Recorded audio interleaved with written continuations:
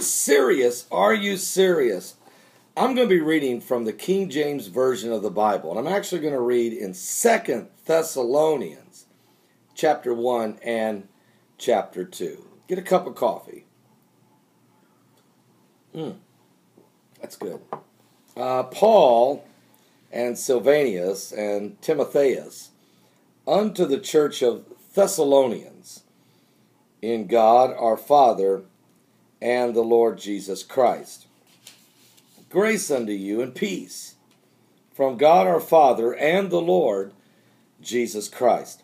We are bound to thank God always for you, brethren, as it is meet, because that your faith groweth exceedingly, and the charity of every one of you all toward each other aboundeth, so that we ourselves glory in you, in the churches of God, for your patience and faith, and in your persecutions and tribulations that you endure, which is a manifest token of the righteous judgment of God, that ye may be counted worthy of the kingdom of God, for which ye also suffer. Seeing it is a righteous thing with God to recompense tribulation to them that trouble you, and to you who are troubled rest with us, whom the Lord Jesus shall be revealed from heaven with his mighty angels, in flaming fire, taking vengeance on them that know not God, and that obey not the gospel of our Lord Jesus Christ, who shall be punished with everlasting destruction from the presence of the Lord and from the glory of his power. And when he shall come to be glorified in his saints, and to be admired in all them that believe, because our testimony among you was believed in that day.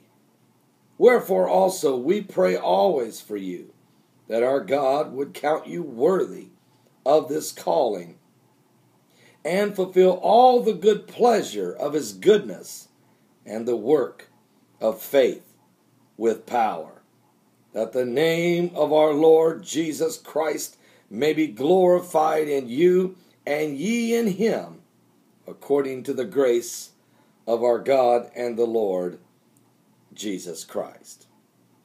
Let's read now 2 Thessalonians chapter 2. Now we beseech you, brethren, by the coming of our Lord Jesus Christ, and by our gathering together unto him, that you be not soon shaken in mind, or be troubled, neither by spirit, nor by word, nor by letter from us, as that the day of Christ is at hand.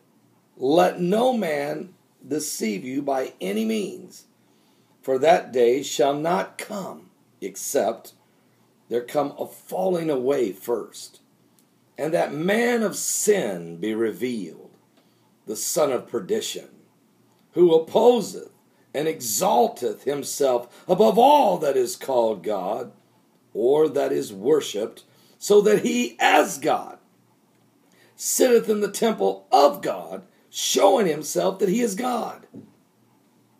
Now remember ye not, that when I was yet with you, I told you these things, and now ye know what withholdeth, that he might be revealed in his time.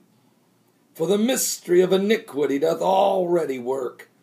Only he who now letteth will let, until he be taken out of the way.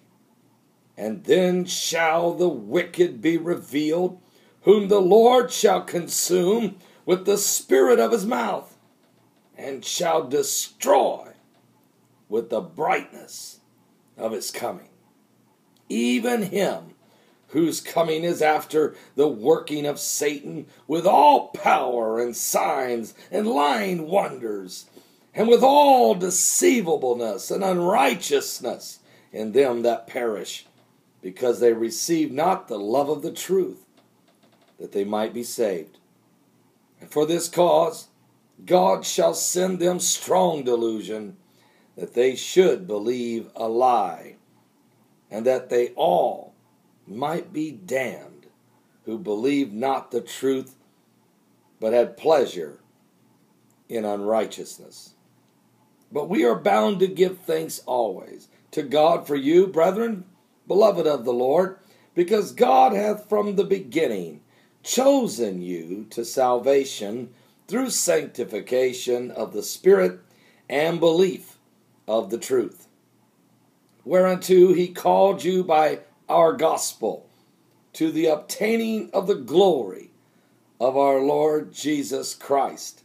Therefore, brethren, stand fast and hold the traditions which ye have been taught, whether by word or our epistle.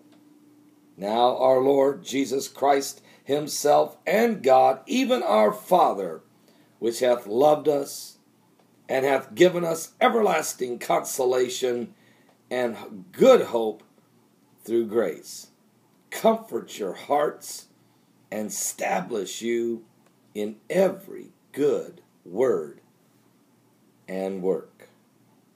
And let's read 2 Thessalonians chapter 3 as well.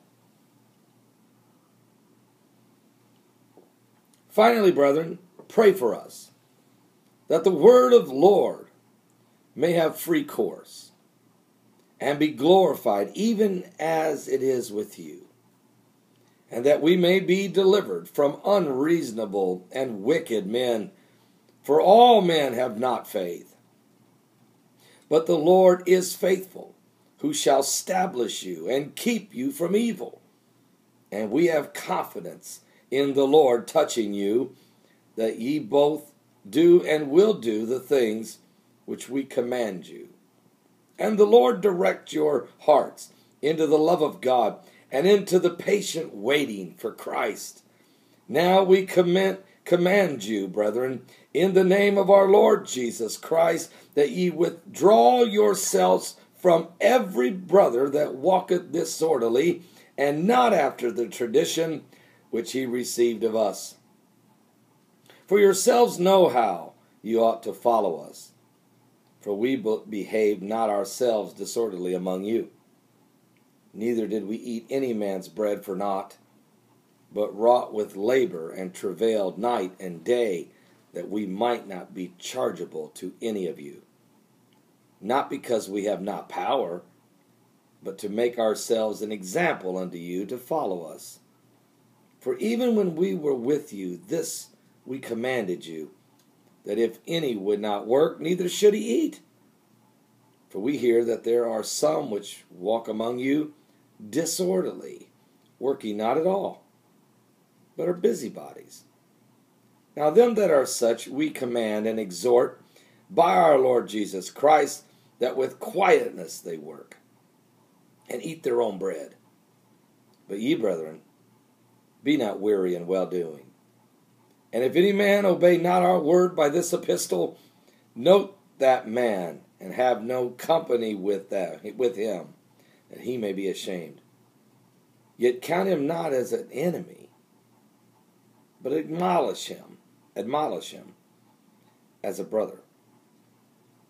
Now, the Lord of peace himself give you peace always, by all means. The Lord be with you all. The salutation of Paul, with my own hand, which is the token in every epistle, so I write. The grace of our Lord Jesus Christ be with you all. Amen. 2 Thessalonians chapter 1, 2, and 3 definitely gives you a snapshot of the persecution and tribulation that's going to come upon the body of Christ in the last days, and the actual events that will reveal the Antichrist when he walks into the temple of the Lord, which is the abomination of desolation that Jesus Christ spoke about in Matthew 24, and that Daniel prophesied in Daniel 9:27. I'm Pastor Paul Begley. Praise God. This is going to be a wonderful day. Give your life to Jesus Christ and be ready to meet the Lord.